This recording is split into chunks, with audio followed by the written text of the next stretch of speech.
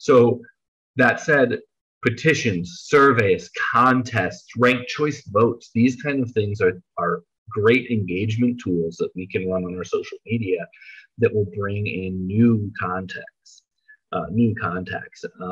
You know, in the Hawkins campaign, we're a little skewed in our numbers because we bought a lot of voter rolls. So we, you know, at times we're importing millions of people, large numbers of people. But in general, new contacts overwhelmingly are coming, are coming from these kind of things.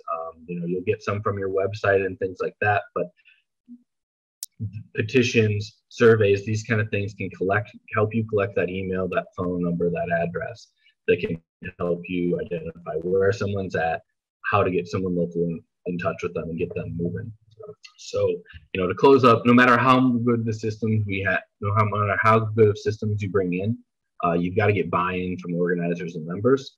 It's really, really important. Often systems are implemented top down and then abandoned very quickly. You've got to get buy-in, and you've got to say, we're going to suffer through this for a while, right? In Illinois, when we moved off email and moved to Basecamp, we killed email.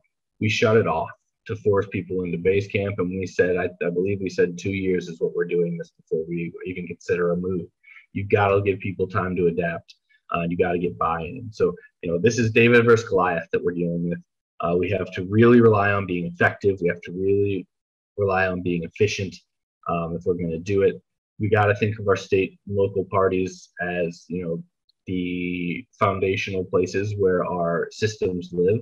And though their goal is not to just sit and hoard the system, right? The goal is that they are the operation center that can get these systems deployed to your local organizers on the ground.